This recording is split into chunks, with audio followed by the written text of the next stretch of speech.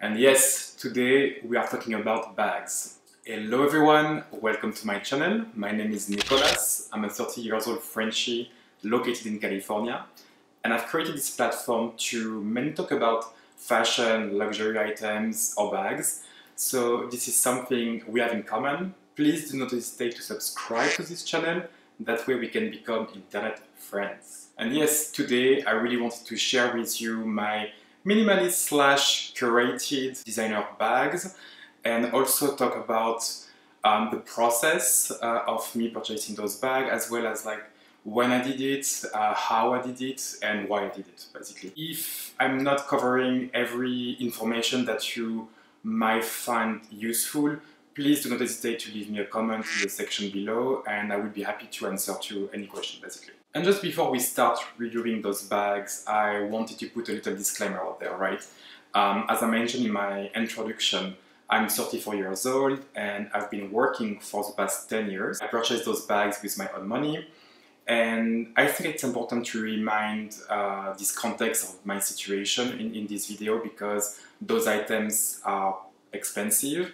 So it took me years to arrive to a point where I could afford some of them. And obviously everyone can do whatever he or she wants with his own money. But in my particular case, I had a solid financial plan and some milestone to check and to achieve before entering in this luxury world. Just wanted to remind that.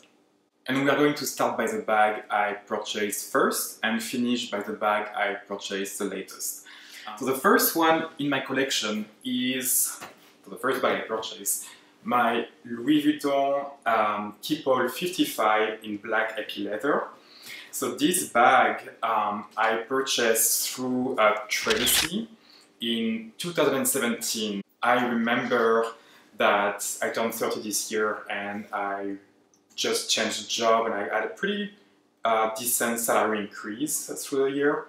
So I really wanted to treat myself and to buy my first designer travel bag.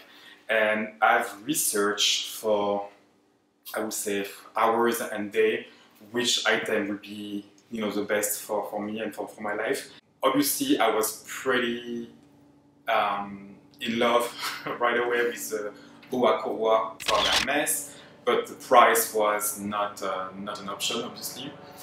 Sorry, there is only helicopters. So rapidly I ended up narrowing my choice into the Keepall world, right? And I remember I was not really into like the regular monogram canvas version because it was too loud for me at that time. Still is, actually.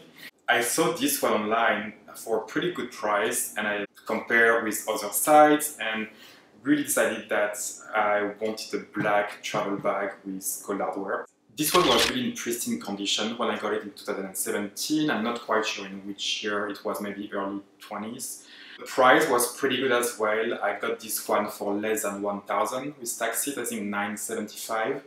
And I checked earlier today the current Keepall 55 in the Louis Vuitton website. It's the monogram version. It retails for about 2,000 US dollars. So I felt this one was a good deal. Again, it was in pristine condition. I've been using it since 4 years now. There is some scratch, I would say, here and there, because I didn't really baby this bag. I took it with me on the plane, internationally and nationally, on road trips, for weekend getaways, and I've used it a lot. The only issue I will mention with this bag is the weight. It weighs a lot. It's so heavy, especially when you have to walk, in the airport for like half an hour. This is you can really feel it on your arms. Honestly, beside the weight of the bag, I would say that maybe another point that is missing would be a strap that could be helpful from time to time. This version of the Keepall is not coming with any strap. I think some more recent version is coming with it, like the monogram one. I saw that. A good thing with Louis Vuitton, I guess it's kind of the same with some other luxury brands. I can go to the Louis Vuitton spa in the South Coast Plaza. It's in California, next to where I live, and they can basically try to make it a little bit more prettier, I would say. So yeah, very happy with the Louis Vuitton service and very happy with this bag and the quality of it. I even made this little tag with my initials. When I bought the bag, the tag was without initials, so once I went from my first Louis Vuitton spa, they asked me if I wanted to put my initial in it, and as I didn't really want to resell the bag, I was like, sure, let's do it. I think it's a pretty nice personal addition to the bag, kind of like this on a travel bag. Voilà, that was for my first bag, which was the Louis Vuitton Keepall 55 in black epi leather. The second designer bag in my collection is the Saint Laurent medium push in embossed crocodile leather. I purchased this bag in 2018 or 2019, I'm not really sure. I purchased directly from the Saint Laurent store in the South Coast Plaza. I used this pouch quite a bit at the beginning. You know, I was mainly using it to travel with my iPad. My mini iPad was fitting in it, and I've used it for few events and to go to dinner and you know, to go to restaurants in general. It's a very easy bag to style. You know, it's black with silver hardware, so it's pretty easy it goes with everything basically. Nowadays, because I have added new bags in my collection, I use it less and less, I have to say, and one of the main reasons is you're gonna see that with the next bags we are going to review. And stay tuned for those bags because it's only getting better and better. Those bags all have a strap, which for me is a winner, I have to say. I'm sticking to it and keeping it in my collection though because the design is great, it's easy, and that's the only Saint Laurent piece I have also. Before I purchased this bag, I actually purchased a little card holder, same in the embossed crocodile calf leather. All of your basic essentials will fit in it.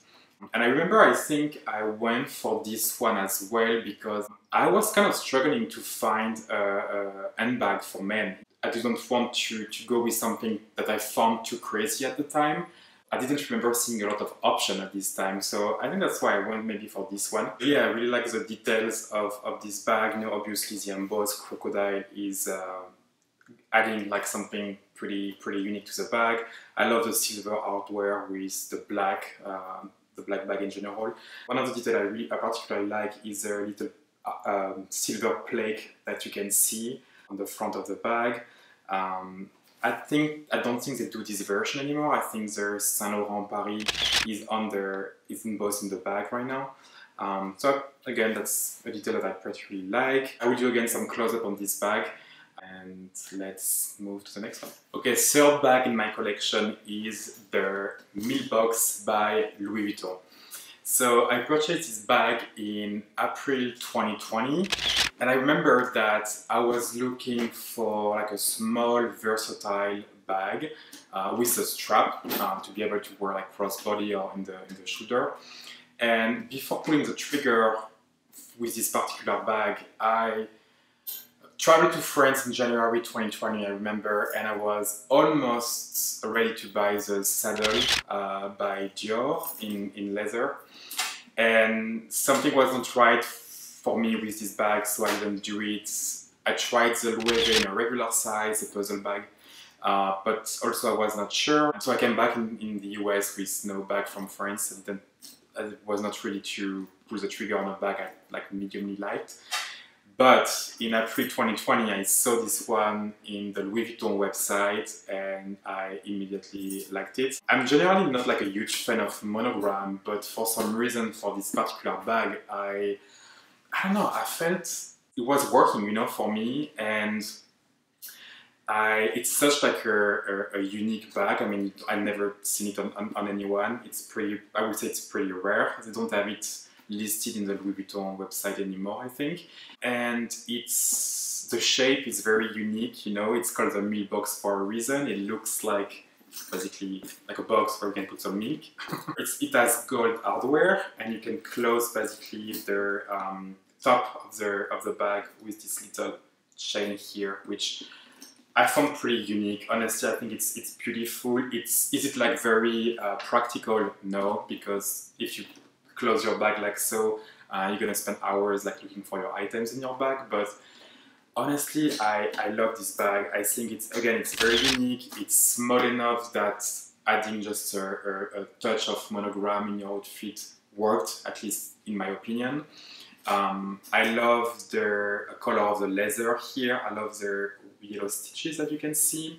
It's a good crossbody bag. It's very practical because of the opening system now, but at the same time you're not obliged to close it with the metallic chain. I paid, I would say, less than 3,000 for this bag.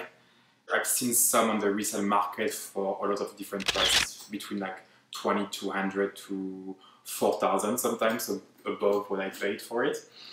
As far as like scratches and resistance and quality, I have nothing to say. Of course, you can see that this bag has been used because I've used it pretty much a lot, and again, I don't really babysit my bag. So you can see some different, like, I would say, black mark here and there, but I think it's also part of the charm of the bag, you know, to see like some that it has ages gracefully or not, or less gracefully with the time. I really like this bag, and I think it's here to stay in my collection.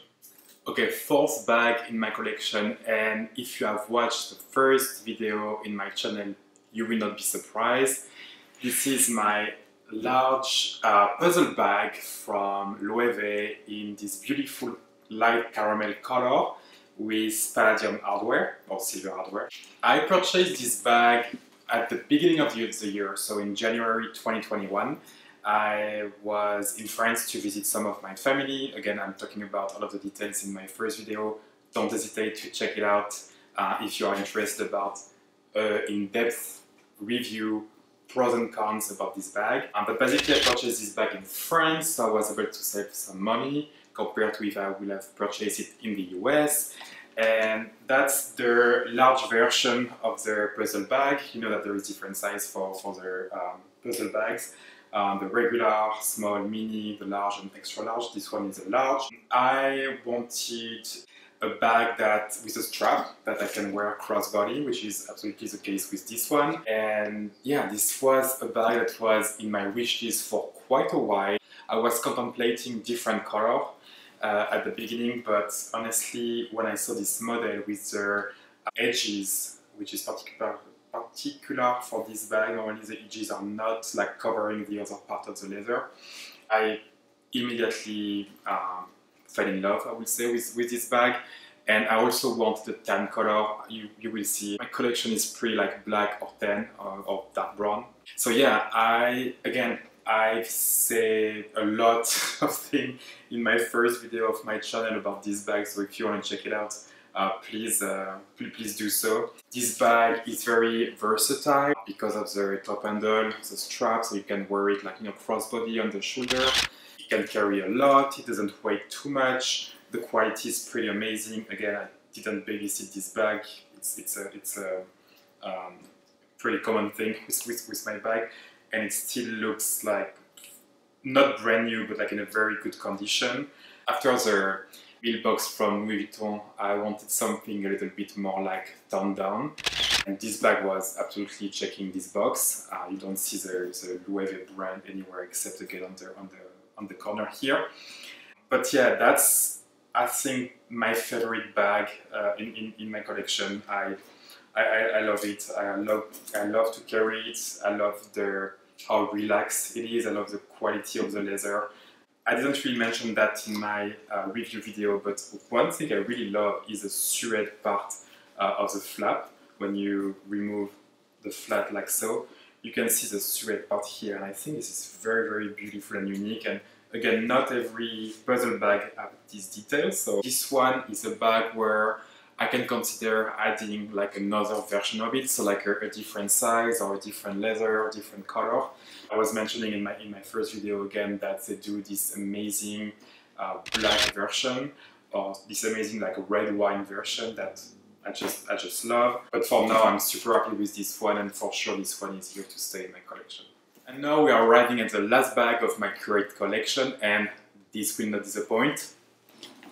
Boom! That's, I think, is my favorite bag of my collection, I have to say. I awake all of the Hermes lover watching this video. So this beautiful bag is Hermes Kelly 35 in box leather, chocolate color, retourné style with gold hardware. This is a bag I bought vintage. It's from 1992, so that was definitely a plus for me. I was dreaming about getting a vintage Hermes bag. In great condition. It was honestly in very good condition for its age. Again, it has almost my age, like almost 30 years old. So I saw it on eBay first, and then I basically get in touch with a reseller. It was a New York reseller, and I was able to purchase directly from them. And oh my god, I'm so happy about this bag. You know, I've been using it non-stop. It does fit my laptop, so I can use it for work even, you know. I can dress it up or dress it down. I for sure will do a more in-depth review of this bag in the coming weeks or coming days. Again, as I was saying, it was coming with this lock, with the keys. The only thing missing was a strap, but I'm not even sure that in 1992 where it has been produced, and you can see it in the here. I'm not even sure that at this time it was coming with strap or not. I had this one from a little manufacturer in Etsy, which matched perfectly the box leather. I'm generally carrying this bag like this, you know. I don't really close it. I like the way it looks open, but if I want like a more dressed up or more formal, I would say, look, I will just close the flap like this and let the two little thing like that, just for this effect. The size is perfect for me, you know. I don't need any smaller Kelly. I think the 40 could be a good addition in my collection in the future. So far, the 35 is such a great versatile bag for me because, again, it works for work. I can put my laptop in it, but it also works, you know, for my day-to-day life. I can just go to, I've already done that, you know, go to a restaurant with it, and I don't think it's too big for me. And the problem with it is I can see myself adding more in my collection later, vintage or new if I have a chance to get one new from one store one day. And I forgot to mention, but this bag was a little bit less than 5,500, which is obviously a huge price for a bag, but if you buy a Kelly 35 in store, I believe this will retail for at least or a little bit less than around twice of this price. So I consider it like as a good deal, especially because of the condition of this bag. Again, it was a vintage piece from 1992, so almost 30 years old. It was worth it for me because I really wanted this particular combo as well, and that could potentially have cost me way more if I wanted to buy it in store, especially with other items that I would have potentially had to buy to prove my loyalty to the brand, and you know the story if you're a Hermes lover. So honestly, I think this was a good deal, and those bags keep gaining in value over the year anyway. That's a piece I will have forever in my collection. I'm so happy it's part of it. Yeah. And that is it for this video, guys. Please let me know which piece, which bag, which item is your favorite of my very small minimalist and curated collection. Also let me know which bag do you have on your wish list. I'm super curious and intrigued by this. If you like this video, please give me a thumb up. Don't hesitate to subscribe if you want to see more content like this from me. I hope it was informative. Let me know if you have any questions in the comments down below. And other than that, I will see you in the next video. Thank you guys. Bye bye.